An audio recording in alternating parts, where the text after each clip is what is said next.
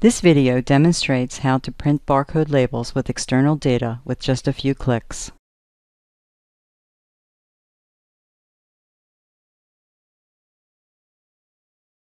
For this example, we're using a file created with Microsoft Excel. Some of these data fields will be printed on labels.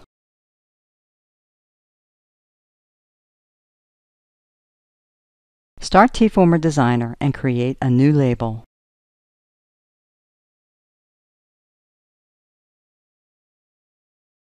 For printing on laser or inkjet printers, confirm the first two pages of the upcoming wizard with Next. Now browse the list of available label templates or enter the label number directly. Click Finish to confirm the selection.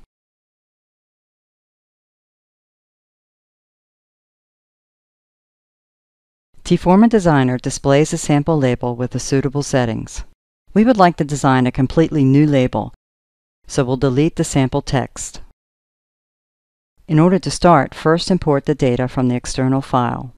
Click New Data Source and select Text File. The Data Source wizard opens. Select the file and click Open. A preview with the imported data and the column names is displayed. Confirm with OK. TFORMer Designer creates a data field for each column contained in the file.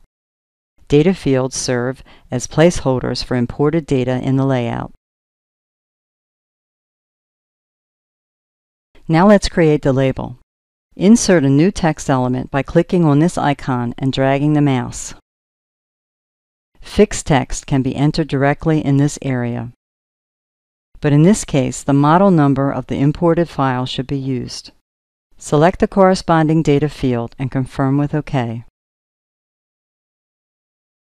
Format the text according to your requirements.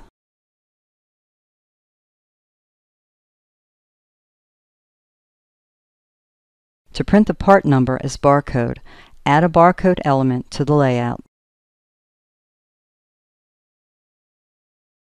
In the Barcode wizard, select the required data field. Assign it to the barcode by clicking OK.